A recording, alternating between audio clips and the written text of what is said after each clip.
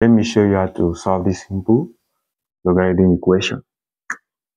Solution. We have to find the value of what x is very simple.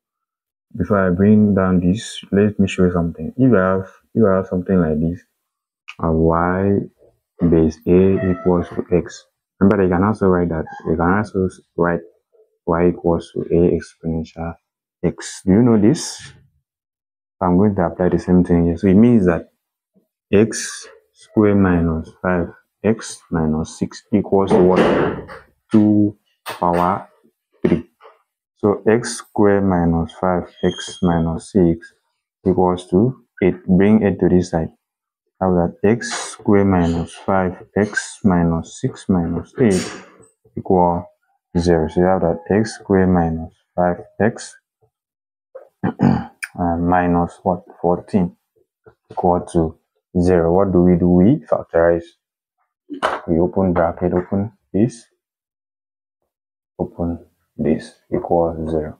So what do?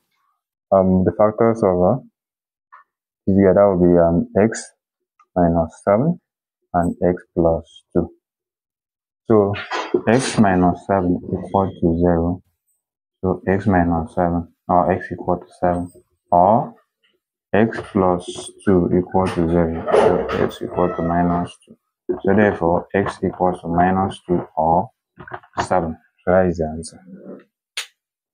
Bye bye.